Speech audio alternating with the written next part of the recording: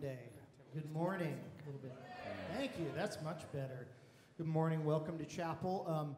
This morning, before I introduce today's speaker, who's actually going to be with us on Monday and on Wednesday, but before I do, I want to mention that 2 weeks from today, we will be having Academic Chapel, which is a partnership with the Provost's office and the various colleges here at the university.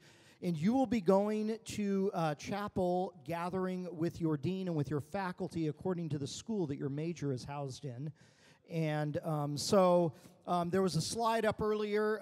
We're still evolving on a couple of those locations, and so we'll update you via email and some other ways to let you know the specifics, but that is 2 weeks from today. I am excited about today's speaker. This is part of our Staley lecture series that we do every year to bring a speaker on campus to specifically talk about our spiritual lives and how to nurture our spiritual lives. And usually they're here for 2 sessions, and so today's speaker will be here today and also on Wednesday. He is the pastor of Quest Church in Seattle, Washington. He's also the author of Overrated, and he is the founder of One Day's Wages, which I'm sure he'll be sharing about. And actually today, the Center for Vocational Ministry here at APU is hosting a Q&A with him immediately after this morning's chapel in Adams Lobby area, and I would invite you to come and to hear. But would you please welcome with me Pastor Eugene Cho. Thank you, brother. All right, good morning, everyone. Yes, I know it's a Monday morning. Good morning, everyone. Yes. It is a joy to be here. I was here last year, and it was an amazing, amazing experience. I came here with my daughter last year, who is a senior in high school. She's applying to APU, got in, she's praying. We'll see how the Lord directs her. But this year, I have another guest with me, and if I could take a couple minutes to introduce her. My wife is here with me. Honey, can you just stand up really quickly? All right, that's my wife right there. Okay. If you see her on campus today, would you just be kind enough and ask her what year she is at APU? That would cheer her up immensely. I mentioned this last year. My wife happens to be a marriage therapist. Anyone here interested in studying counseling or therapy by any chance? A couple of you guys here. So my wife is a family and marriage therapist. Pause for dramatic effect. That basically means that she wins every argument in our home. She's like a Jedi Knight when it comes to marriage stuff. And therapists, counselors, they have this huge, big blue book, and it's called DSM. It's a diagnosis book, right? And so when we get into a discussion, aka argument, it's amazing. Like a ninja, she'll grab that book, and I won't even know, and she'll grab that book, and then she'll say, "Stop, hold on for a second." And she'll say, "Eugene, you're wrong." And she wins again. It's amazing. It's amazing. So I have 2 sessions with you, and I'm very excited. But let me just warn you ahead of time. If you're able to, and again, not out of obligation, I'm not going to be able to get through my sermon in 1 session. So part 1 is today. If there's any way that you can come back for Wednesday, because I want to share with you 7 helpful, practical things about spirituality for you. That's my invitation, is to speak to you about spirituality. And I'm not going to be able to introduce our text, to do it justice, and then to be able to share with you 7 practical things. I'm hoping to share 3 today and 4 next week. So if you're able to, join me next week. So if you have your Bibles with you, if you have your apps with you, I think it's okay for you to turn that on. It's Luke chapter 18, verses 18 to 27. Luke chapter 18, verses 18 to 27. Listen for the word of God. A certain ruler asked him, "Good teacher, what must I do to inherit eternal life?" "Why do you call me good?" Jesus answered, "No one is good except God alone. You know the commandments: you shall not commit adultery, you shall not murder, you shall not steal, you shall not give false testimony, honor your father and mother. All these I have kept since I was a boy," he said.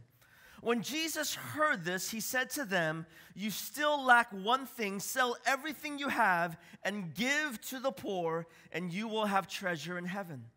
Then come, follow me." When he heard this, he became very sad because he was very wealthy. Jesus looked at him and said, "How hard it is for the rich to enter the kingdom of God. Indeed, it is easier for a camel to go through the eye of a needle than for someone who is rich to enter the kingdom of God." Those who heard this asked, "Who then can be saved?" Jesus replied, "What is impossible with man is possible with God." Pray with me. Lord, thank you again so much for the gift, the privilege of coming together. Oh, Holy Spirit, we ask for your presence here. May the words of my mouth and the meditations of our hearts be pleasing in your sight. And all God's children said, amen. Some of you might be wondering why this passage. As we're speaking about, as part of this lecture series on spirituality, why this passage? Because I suspect that some of you, maybe even most of you, might be thinking, wait a minute, I don't resonate with this character in this passage. We have someone in this Bible passage in Luke 18 that is identified. While we don't know much about him, we do know three things about this person. This character is defined by many biblical scholars, pastors, Christians, as rich young ruler. So right off the bat, aside from the word young, you might be thinking to yourself, I don't resonate with this, so what does this person have to do with my spirituality in this season of my life?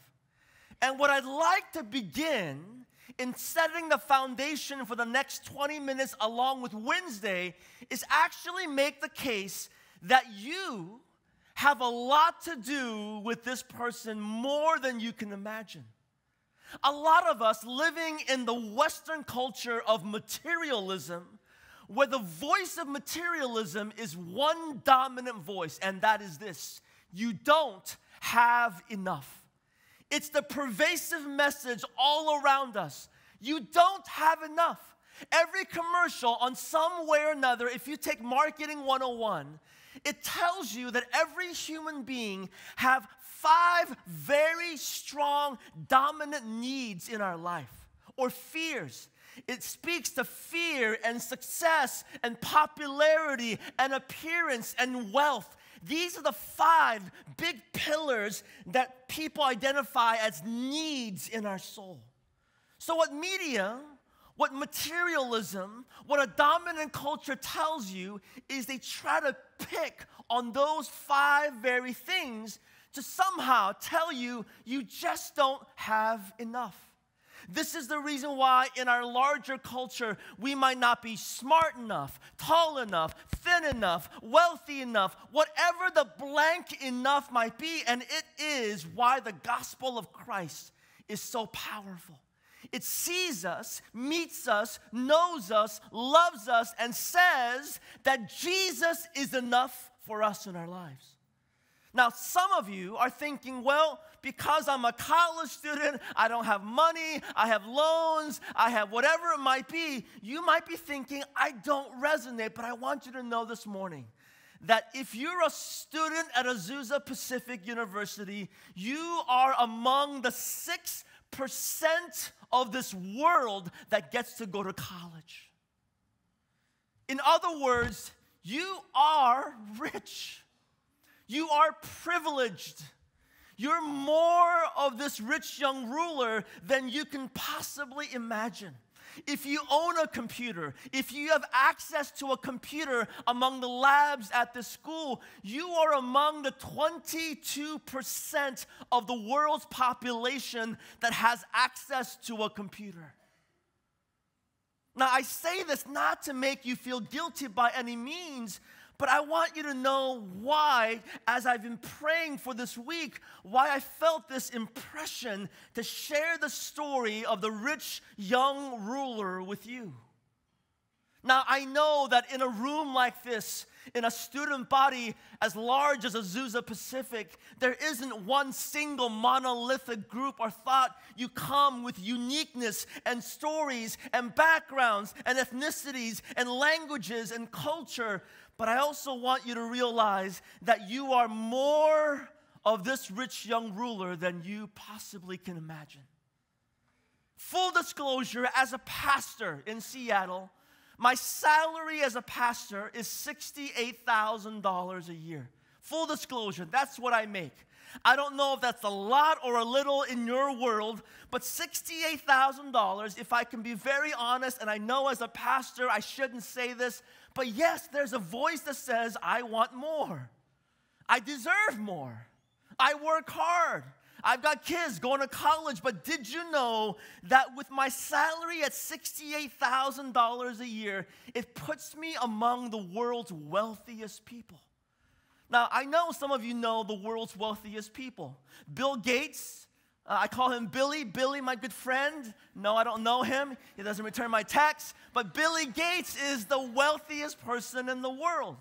Warren Buffett is, I think, number 2 or 3, and they have a specific rank. Magazines publish the rank of the wealthiest people. I want you to know that I am among the world's wealthiest people. My rank, if you're curious, I am the 52,040,162nd richest person in the world. You better respect.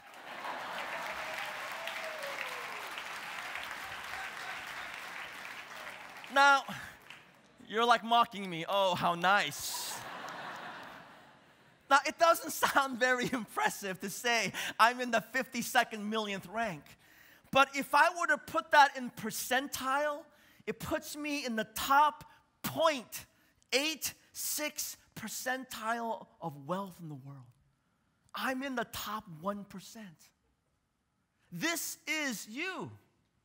This is, in a sense, probably what you're studying for, working for. We might not talk about it, but success and security are many of the things that we desire in our world and culture. And I'm not suggesting that it's a bad thing. I just want you to know, as we're talking about spirituality that is meaningful and substantive and rooted in Scripture, that's God-honoring and Christ-centered and Holy Spirit-sustained, that you have to realize that this passage is not about that person. It's not about Bill Gates. It's not about Warren Buffett. It's not about the person that lives in Calabasas. It's about you. So my prayer is the Holy Spirit convicts us. Here's another reason, before we get into the story, why this is so important. When I speak with young people, we have a lot of young folks at our church. One of the most common things that I hear from people is, well, if only I see Jesus. If I had an encounter with Jesus. If I actually met Jesus. If I actually spoke with Jesus, if I had a true, real encounter with Jesus, my life would be so different. And you know what I would say to that? I would say, I think you're wrong. I think we're overestimating or we're underestimating the power of idolatry, the power of apathy, the power of sin that can somehow take us away in a true spirituality with Jesus. And the reason why I say that is that in our scripture today, we see a young person just like yourself who meets Jesus, has a conversation with Jesus, asks a question that's meaningful to him. What must I do to inherit eternal life? And if you're a religious person, that's an important question, and Jesus answers the question. Jesus summarizes the second portion of the 10 Commandments that relates to other people. But Jesus doesn't just give pat religious answers. He doesn't just quote scripture. Jesus, who knows all things, probes into the heart and the soul of this young rich ruler and realizes that he's in bondage. He's enslaved. And says, young man, go sell everything that you have and follow me. Now, I'm not suggesting that this is the invitation for every single person, but I do believe that what the Holy Spirit desires for us in our spirituality is that if there are things in your life that is holding you bondage, that is enslaving you, the will of God, the heart of God, the desire of God is that you and I would repent, let go of these things, and follow Jesus. That's an honest spirituality.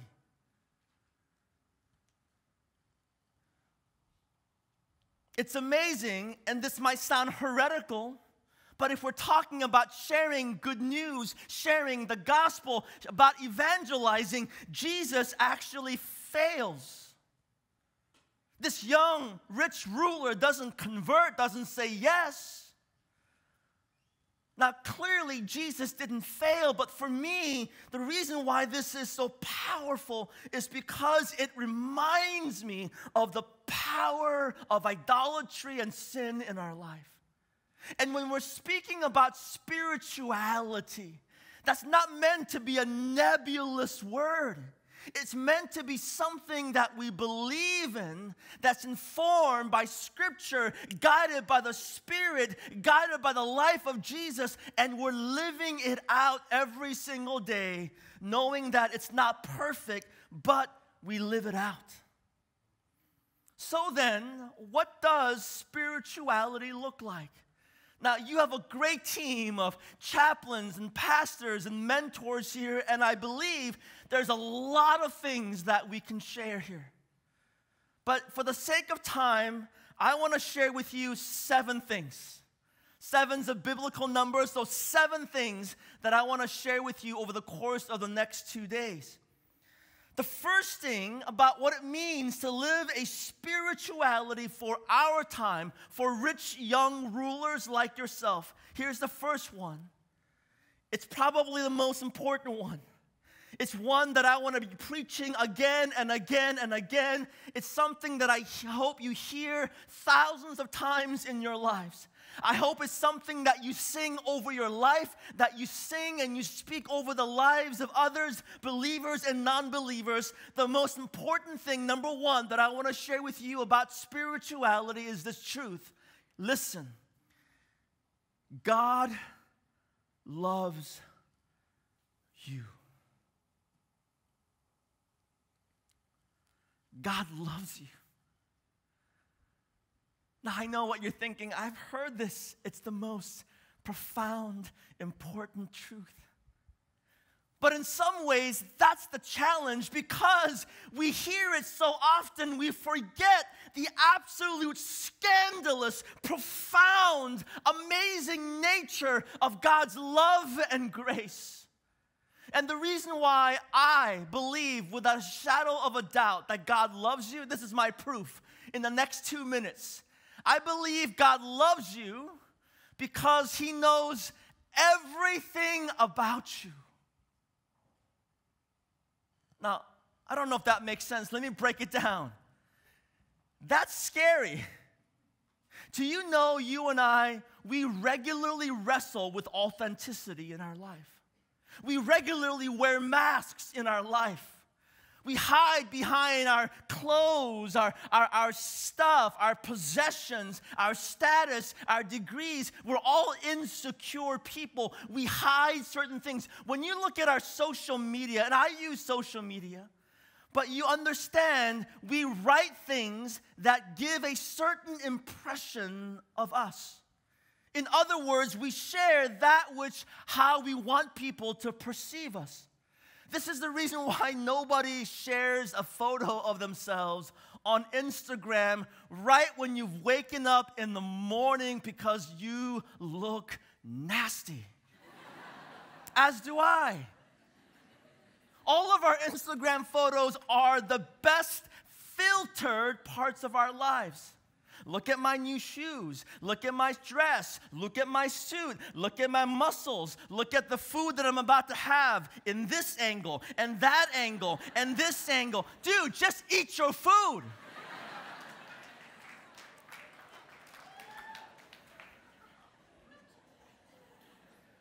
But when I say God loves you, I'm saying God knows everything about you. And how do we know God loves you? He's still here. He's still chasing after you. He's still pursuing after you. That's profound. My wife and I were celebrating our 19th anniversary this week. It's one of the reasons why she's here. Now, you don't know this, but if I can just share a little story. Minhee and I, we met about 20 plus years ago. We met while I was a pastor in Korea. I had the guts to finally ask her out during the last week I was in Korea. We had 5 very intense dates before we were in a long-distance relationship. To give you some perspective, email just started coming in during that time. They called it, at that time, it wasn't even called email, it was called, listen to this, electronic mail. Now, when we had our first date, it was nice and pleasant. We went to a restaurant in a neighborhood in Seoul, Korea. It was a nice, cute Korean drama, and we're eating together and had a nice conversation for some of you who watch Korean drama. And during dessert, she asks what I consider to be the most terrifying question a man can receive. She was sitting across the dining table. Clearly, she was smitten by me. She was like this. She was like this. And then she says to me, she goes, Eugene, tell me everything about your life.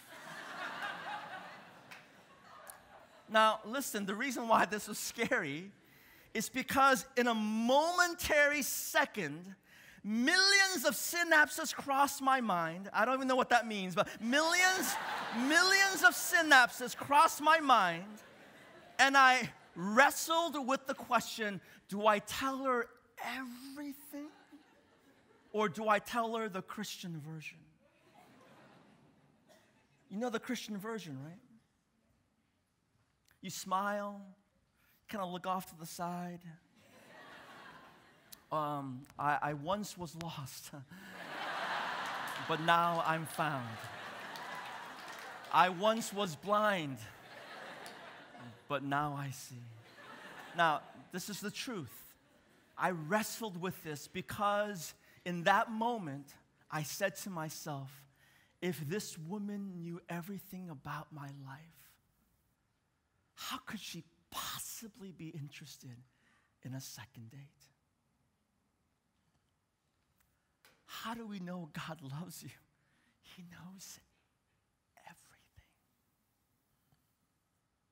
The stuff that you've hid in the crevices of your soul, every dark thought that you've had in your mind, God knows everything, and He's still here.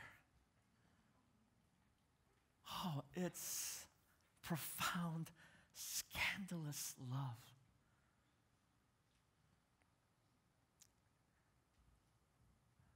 I'm going to just share point 1, and then we'll get to the 6 on Wednesday.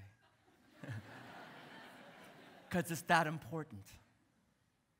It's something that I pray will never grow stale in your lives. When I say Jesus loves you, that God loves you, it means that while you might recall your salvation story, I came to faith personally. I grew up in a family that had an idea of Jesus. My great-grandfather was one of the first people to say yes to Jesus in a small city outside of a larger city called Pyongyang in a country that is now called North Korea. And as a result, The whole household, my great-grandmother came to faith. It was at the age of 18 years old when it made so much more personal sense to me. I was working in my mother's deli shop when a Hispanic custodian at this IBM building where my mother had a small little deli every single day for 3 months over that summer while I helped out at my mom's shop. This Hispanic custodian by the name of Raimondo Gonzalez. I feel like I studied and labored through 4 years of Spanish to hear the gospel from Raimondo. And Raimondo would come to me and says, Eugenio, tú necesitas Jesucristo en tu corazón. You need Christ in your heart. ¿Quieres aceptar Jesucristo? And every day I would say, no, no, no, no. And in the corner of my room in that summer of 1989, I said yes to Jesus. Now, I remember that time with joyfulness and gratitude, but when I say God loves you, it's not a romantic, glamorized perspective of the past when you accepted Jesus in middle school camp, or when you were baptized 17 years ago, or when you were born as a Christian in your mother's womb. It means every single day we want to invite you, say yes to Jesus every day. And you know what honest spirituality is? It means some days we say no. If we're bluntly honest, I'm not saying that your salvation is in doubt. I'm saying that every single day, what it means to have an honest spirituality with thousands of voices approaching you, trying to inform your thoughts, your hearts, is to say, yes, Jesus, today. Again, I believe in the resurrection. I believe you are the Son of God. I believe that you arose again. I believe that you will come back. I believe that you love me. I believe that you have a purpose for my life, and I want to live in obedience, surrendering my heart to you. Oh, Holy Spirit, guide me. That's what it means when we say God loves you, that you understand that God loves you, but you also understand, here it is, from the depths where the mercy and grace of God saves us from. A dangerous aspect in today's modern spirituality is that many of us, we think we actually deserve God's grace. The Bible makes it clear we deserve death and condemnation, and that's why grace is irrational and scandalous. I know some of you, many of you, have heard of this word called grace. The love of God is the grace of God shown to us. But because we hear certain words so often, we don't quite understand how it meets us in our daily spirituality. Grace is when you receive something so magnificent, so magnanimous, and yet you have no entitlement to that very thing. That's why it is radically crazy, scandalous. Let me tell you a story. Many of you probably drive. I've driven, and if I can be honest with you, on occasion, if I'm very lazy, I could have a heavy foot. I could speed sometimes. So I've been caught for speeding twice in my life. I've been stopped several more times, okay? Just to be very honest with you, don't judge me, you judger. You can judge me, it's okay.